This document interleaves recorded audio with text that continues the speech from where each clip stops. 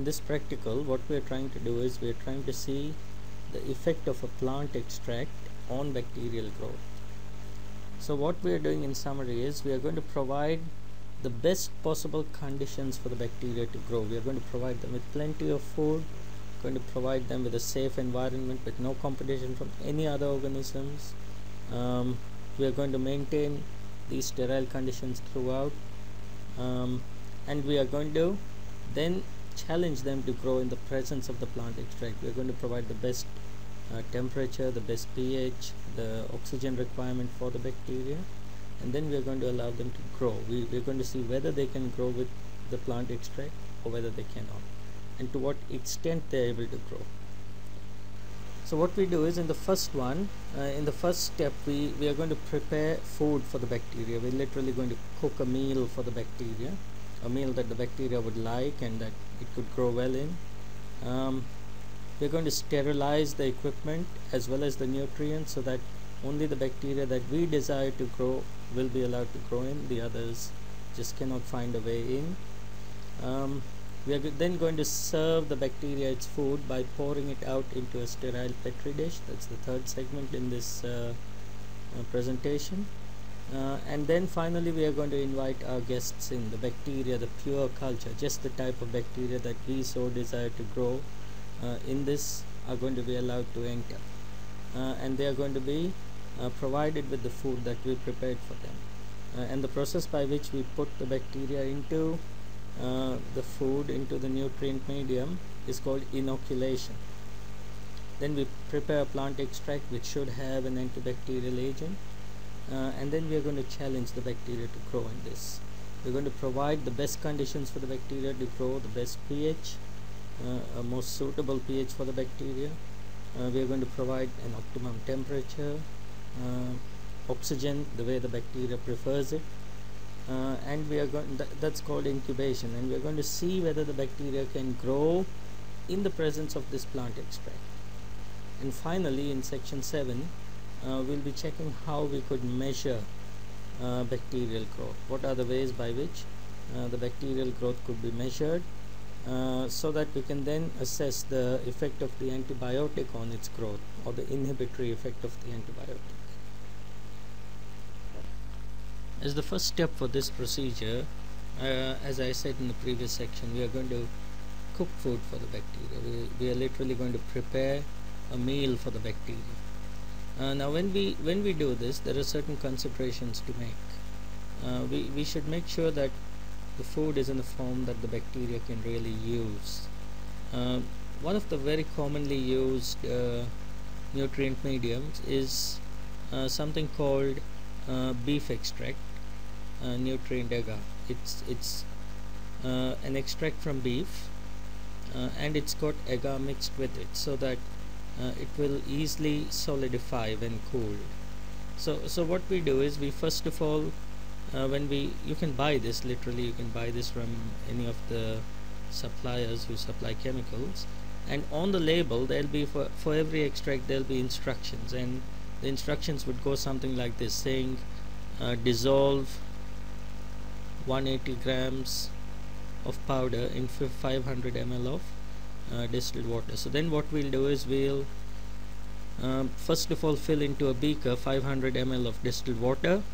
Then we accurately weigh 180 grams of this powder, and then we will put that into the beaker and slowly dissolve that. As we warm this, the solubility will improve, and you could actually with a glass rod stir it so that the nutrients are uniformly dispersed and they dissolve easily.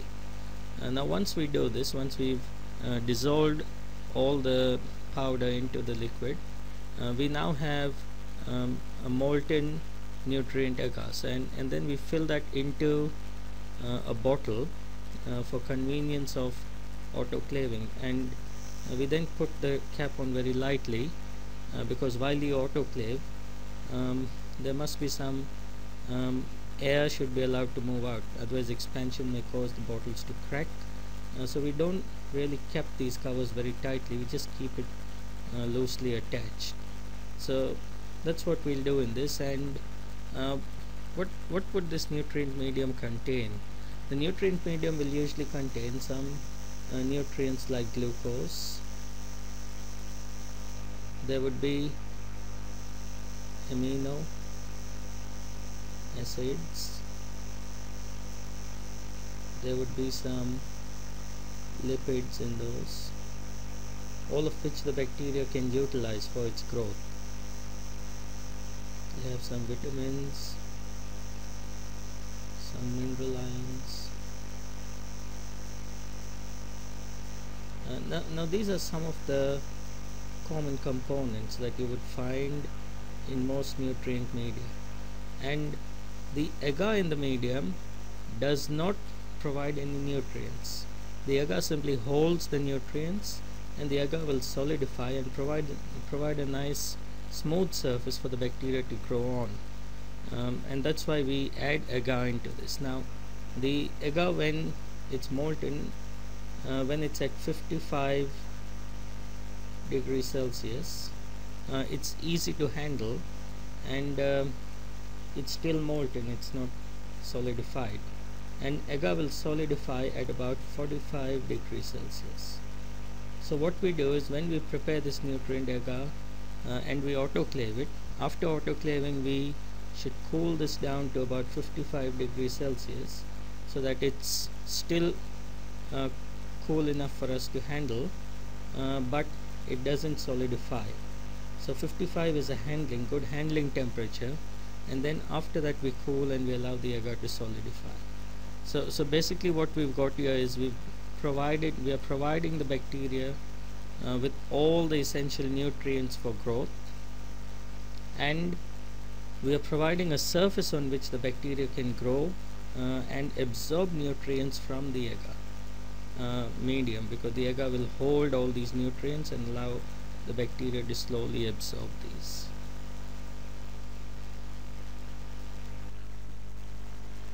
The second step of this procedure is sterilizing of nutrient medium and the other equipment. Now when we mean sterilizing, we mean we want to make all the equipment as well as the nutrient media germ free, bacteria free, virus free, fungi free, so that there's no other microorganisms in the medium or on the equipment that could contaminate the nutrient medium and compete with the bacteria that we are trying to grow in the petri dish. Remember, here we usually try to grow bacteria of just one type in the petri dish, so that we can check the antibacterial effect of the plant extract on that particular bacteria. So what we do is we need to keep this free of contamination. The nutrient should be free of contamination, and as a prerequisite we have to sterilize everything except the inoculum. Everything else should be sterile over here.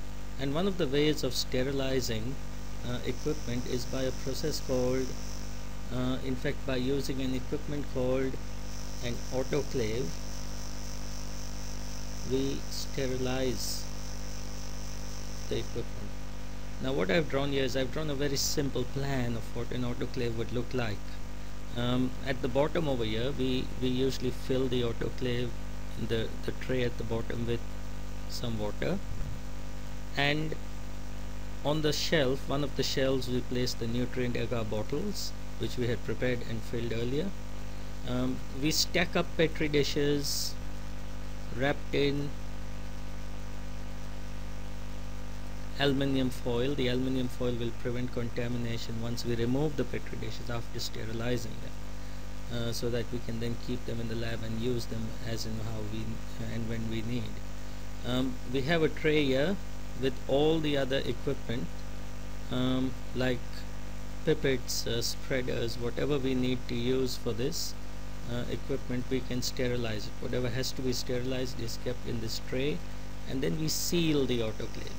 Usually when the autoclave is sealed, now what you can see is the cover of the autoclave, and there's a safety valve here because it's a very high pressure chamber. Usually the pressure inside would be 103 kilopascals, and at this pressure water will boil at 121 degrees Celsius. and we should maintain this temperature of 121 degrees Celsius for 15 minutes. It's basically a pressure cooker. Now why 121 degrees Celsius and why 15 minutes? What happens is, if you simply boil the water, or if you boil the equipment, it kills all the bacteria, alright, but the bacterial spores are very heat resistant. They don't easily get destroyed with by boiling at 100 degrees Celsius. So by experimentation, what scientists have found is that if you heat the spores to 121 degrees Celsius and maintain that temperature for 15 minutes, then it kills all the bacteria in the medium as well as the heat resistant spores. So now you have a medium that is completely free of bacteria, because if the spores remain, what will happen is, when the conditions are suitable for growth, the spores will again grow into bacteria. They'll become active and they'll grow into bacteria again. So we must make sure that everything is free of active bacteria as well as spores, which are basically bacteria in an inactive form with a heat resistant wall around it. So basically that's what we do in this autoclaving, and it's one of the aseptic techniques. Remember, all along you'll be coming across a word called aseptic, which literally means maintaining sterile conditions to prevent the growth of bacteria. And basically autoclaving is one of the ways by which we can ensure that bacteria are not in the medium or in the petri dishes or in any of the equipment that we are going to use for this procedure. In section 1 we had prepared food for the bacteria, and then in section 2 we sterilized the food so that there is no competition for the bacteria that we are trying to grow in here. In this third section, we are going to serve the food for the bacteria, the food which we had prepared in step 1 and sterilized in step 2. We are now going to serve it out for the bacteria to eat. So what we'll do is, we'll first of all use one of the petri dishes.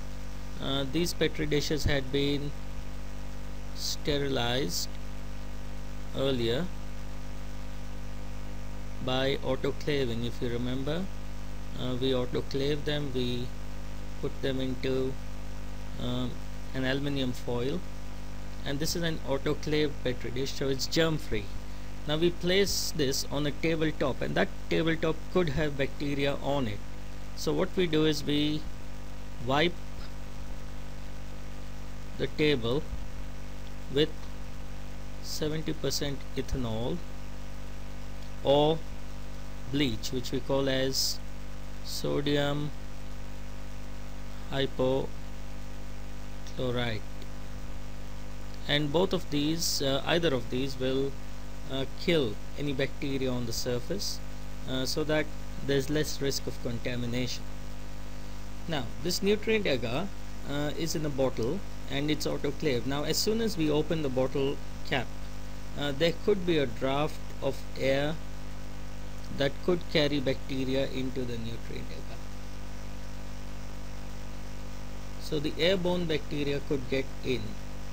So what we do is, to prevent this from happening, we keep the bottle near a flame of the Bunsen burner, and as soon as we open, as soon as we uncap the bottle, we heat the mouth of the bottle so that the air in this region will expand, and when the air expands there will be a hot air draft and the air will move outwards, so that there's little chance of bacteria from the air falling into the medium, and this prevents airborne contamination. So we flame the neck of the bottle or the mouth of the bottle, and then quickly open the lid. You can see we open it as little as possible and quickly pour in a swift single action. We pour the agar into this petri dish, and we don't fill it completely. We fill it just a little more than half, and we quickly replace the lid. We remove the bottle and we replace the lid, and then we allow they are going to cool and solidify. Now the food of the bacteria has been served. The next step would be to invite the bacteria in, the bacteria that we have invited without any uninvited guests. So that's what we need to do in this procedure, and these techniques here, like opening the lid of the petri dish as little as possible, is an aseptic technique. Heating the neck of the bottle is another aseptic technique. Sterilizing the surface of the bench or the tabletop on which you are working is another aseptic technique, and all this helps to keep the nutrients free of contamination. In section 4 we're looking at inoculation. Now what do you mean by inoculation? Inoculation means introducing the bacteria. Usually it's a pure culture. A pure culture is a culture that has only one type of bacteria on it. So it doesn't have many different types of bacteria, it's just got one species, and that's what we call as a pure culture. And this bacteria, this bacteria species is now called the inoculum, because we are going to inoculate the medium with this bacteria, which means we are going to introduce these bacteria into the medium, into the nutrient medium. Like I usually tell you, these are the bacteria that we are inviting in for the dinner that we prepared for them, and we don't want any uninvited guests. We don't want this nutrient medium to be contaminated. We just want the bacteria that we are introducing into this petri dish to grow in there, and no other bacteria. So what we do is, again, this inoculum, you could buy the inoculum. They usually sell pure cultures of bacteria, or you could prepare one yourself by a technique called subculturing, which is beyond the scope of this, so I won't go into that too much. So what we do is, just like when you open the nutrient agar bottle, there could be a draft of air which would enter, and along with that, bacteria from the atmosphere may enter into this medium, into the inoculum, and contaminate your culture. So what we do is, as soon as we open the neck, the cap of the bottle, we don't place the cap on the tabletop or anywhere, but you hold it in your little finger, between the little finger and the palm. Obviously your hand should be sterilized by washing with a mild antiseptic, and then you flame the neck of the bottle. Again, you're flaming the neck so that the air at the neck expands, and there's going to be a hot air draft, so airborne contamination of bacteria of the inoculum will be prevented. Now, as soon as we finish that, what we'll do is we'll use a sterile pipette. So you use a sterile pipette which has been autoclaved so that it's germ free, and you quickly transfer some of this inoculum into the sterile nutrient agar, right on the middle of it. You transfer about 0.5 centimeter cube onto the surface, and you quickly replace the lid. Now don't open the petri dish completely, don't completely remove the dish, open it as little as possible, just like when you were pouring the nutrient agar in. And once you're done, quickly replace the lid and put the sterile pipette into a beaker containing ethanol. So that's again another aseptic technique which you need to follow. Now once we've done this, now we have to spread the bacteria onto the agar surface, and for that we use a plastic spreader,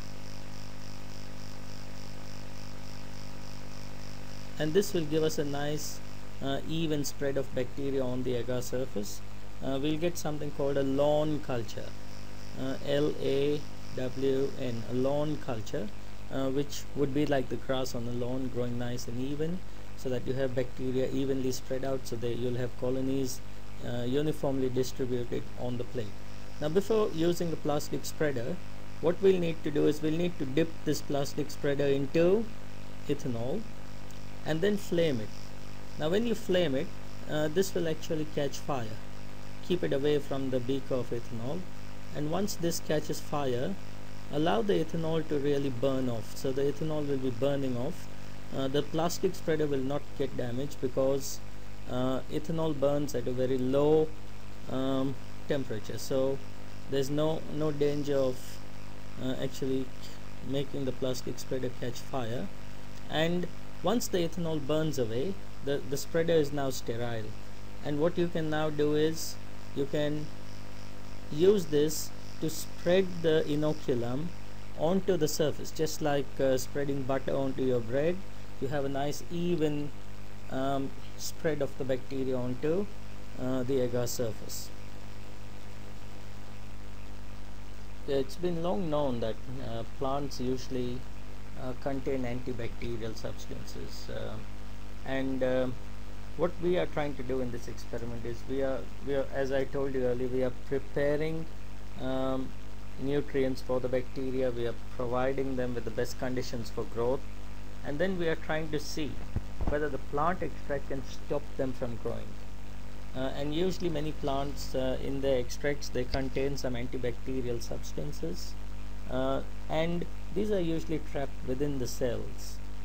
So what we try to do is we try to remove these chemicals from the cells, and then subject the bacteria to these chemicals. We expose the bacteria to these chemicals and see whether the chemicals can prevent the growth of bacteria. Now what we need to do is, first of all, we should weigh a specific mass of plant tissue, so that the conditions will then be standardized for all the trials. Whether you're trying say garlic and mint, if you want to compare, you need to use the same mass of garlic and mint for each of the trials, so that then you can make a valid comparison. Otherwise the comparison wouldn't be valid. Say for example, if you take 100 grams of garlic and crush them and make an extract of that with a little ethanol or water, and you take just 1 gram of mint, obviously the mint is going to have less of the antibacterial agent coming out of the cells into the ethanol or into the distilled water. So the extract will be less concentrated with the chemical, with the antibacterial agent, and then you wouldn't be able to compare the antibacterial effect in a reliable and valid manner. So that's why we need to use the same mass. The same mass of plant tissue must be used, and we usually peel or remove all the unnecessary parts of the plant tissue. For example, garlic, we remove the dry skin, we just use the pulpy part where we think most of the antibiotic or the antibacterial substance may be present. So we peel the tissue. If it's mint, we remove all the woody parts or the hard stalks, and we just take the leaves, which are easy to crush and easy to blend, so that again we get maximum chemical coming into the extract. So we try to clean the tissue, removing all the unnecessary unwanted parts, and we then weigh a specific mass of it. And the next thing is to draw this tissue out of the cell, draw the antibacterial chemical out of the plant cells. We need to dissolve it. So we either use ethanol or distilled water. Now ethanol is by itself an antibacterial agent, so using ethanol as a solvent over here may have some implications while analyzing the results, but using ethanol really has an advantage, because ethanol will dissolve the cell membranes. What ethanol does is, if you have a plant cell and you have the antibacterial agent inside there, let's say these are the antibacterial agents, when you use ethanol will literally break open the cell membranes. It will dissolve away the cell membranes, so that the antibacterial chemical, the agent is now free, and it can easily come into the plant extract, into the filtrate. So ethanol really opens up the cells so that these antibacterial substances can be removed from the cells, and that's why some people think it's more effective. But again, you need to use the same volume of ethanol every time you make an extract, again, so that you could make valid comparisons. Otherwise you wouldn't be able to compare the two. We sometimes use distilled water. Again, how would the chemical come out of the cells in that case? That's why you blend. When you blend this in a food blender, again, you see the blending time is something which should be kept constant. It's a variable that needs to be controlled for all the types of plant extracts and all the trials. And blending will actually open up the cells. It will break open some of the cells and release some of these antibacterial substances from the cells, and that's why we blend. And once we blend, we get a pulp, and then we filter the pulp using a filter paper funnel. We filter the pulp, and when we filter, we get a residue which we'll have to discard in this case. And the filtrate is the liquid which passes through the filter paper, and that is the one where the antibacterial agent will be present, and the chemical that's going to kill the bacteria or stop its growth will be present in that filtrate. Then what we do is we take a filter paper, a single filter paper, and we use a punch, and we punch some filter paper discs out of this filter paper, and we take some of these discs. These small discs are taken and they are soaked in the extract, so that when we use all the discs from the same filter paper, they are all going to have the same thickness, and we soak them for the same duration of time, again, so that they all take up the same amount of extract, or they have the same time to absorb the extract, and then that makes a more valid comparison. And these filter paper discs, before soaking them, we could actually sterilize them again. We could place them in the autoclave and make sure that they also receive the same temperature treatment, so that they are completely sterile before they are used. Now once we have soaked the filter paper discs in the filtrate, in the plant extract, now we have to transfer them onto the nutrient media which has already been inoculated. So what we do is we first of all heat the tip of a forceps into in a Bunsen burner flame, and then what we need to do is we need to heat this till it's red hot. And once this that's again to sterilize it, to kill any bacteria that may be on its surface, to prevent contamination of the nutrient medium. We then allow it to cool a little, and then we quickly transfer some of the soaked filter paper disc. So this is a filter paper disc which is soaked in the plant extract, and we do this for different types of plant extracts. The same procedure is repeated, and we can have different type of plant extracts, and we put in each of these filter paper discs will have a different type of extract. Let's say one of this may be soaked in distilled water. That's assuming that all of these extracts have been prepared by making distilled water alone. But if we are preparing the extract by using ethanol, then we should use ethanol, and that will be the control. Now, different discs would have been soaked in different extracts. Maybe this is, let's say, mint, a mint extract. This may be a garlic extract. This may be an extract from onion, and this may be an extract from cardamom. So one of the spices, and this is what we are doing in this experiment. So we use different type of extracts. You may in some experiments they may soak the filter paper discs in different concentrations of the extract.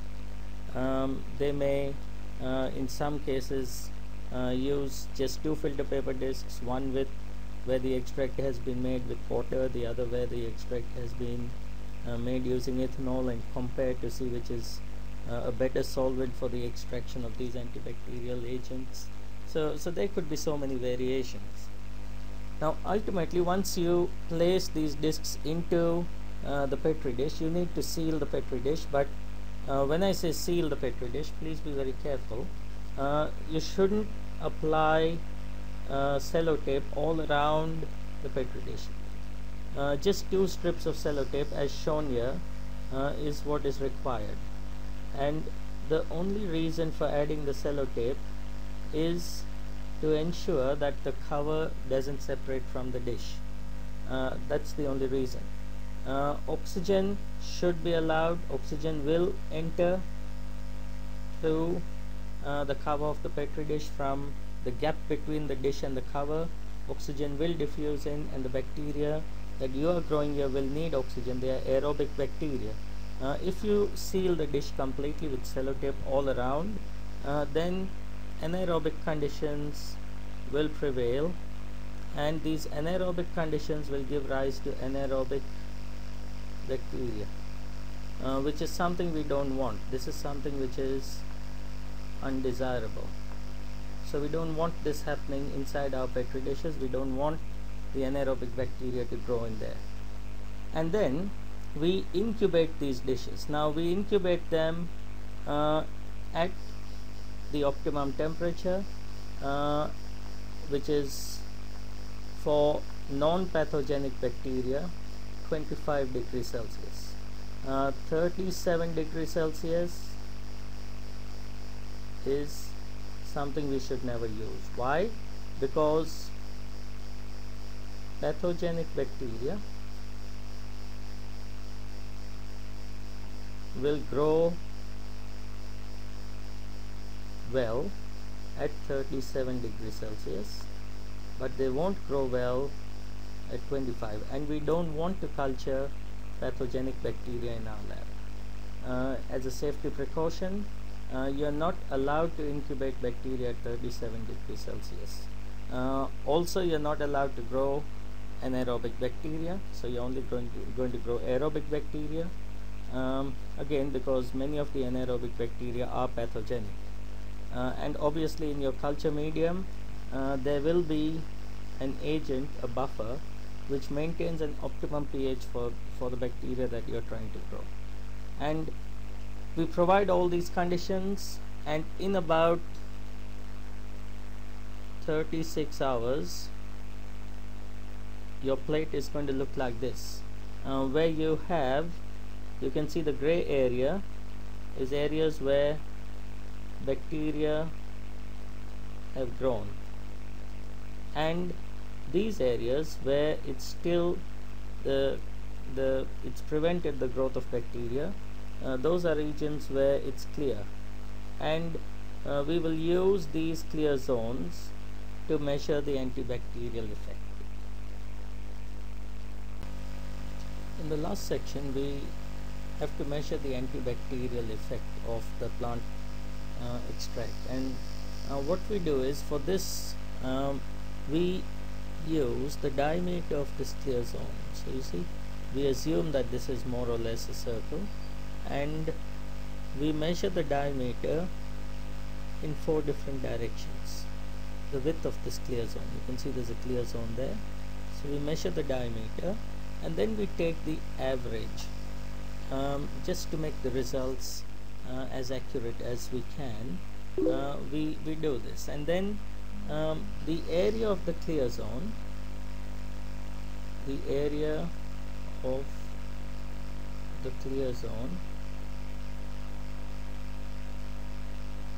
equals pi r square. That's half of the average diameter, and that is proportionate to the antibacterial effect.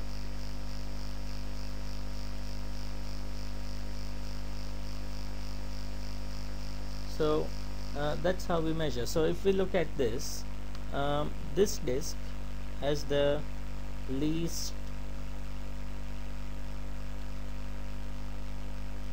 antibacterial effect,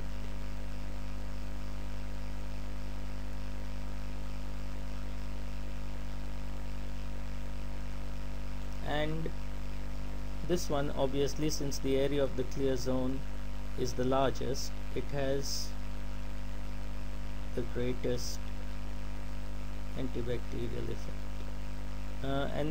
and based on that we found a way to quantify the effect of the plant extract on the growth of bacteria. It's because when the plant extract diffuses into the medium, in these regions, even though the nutrients are available, you have, see, in these regions you have nutrients,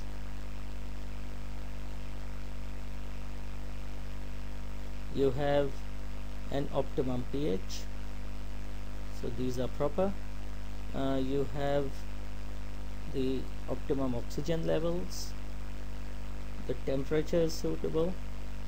Then why haven't the bacteria grown? The only reason is because the plant extract has something in it that is not allowing the bacteria to grow there, and that's the reason why that area is clear and there's no bacteria growing in those regions like in the other regions where there's no plant extract. So by looking at the diameter of the clear zone, it's one of the ways of assessing the effectiveness of the antibiotic. However, there's a big limitation to this method. Usually what happens is if the chemical nature itself of the antibiotic, say for example it's a very light antibiotic, it will usually diffuse faster and reach further away from the disc, thereby giving us an illusion that the antibacterial effect is more. Whereas another one, which is a very heavy antibiotic, chemically very large, might diffuse very slowly, maybe like this one here, and that will have appear to have a slower antibacterial effect, when in effect, in actual assessment, both of them are killing bacteria.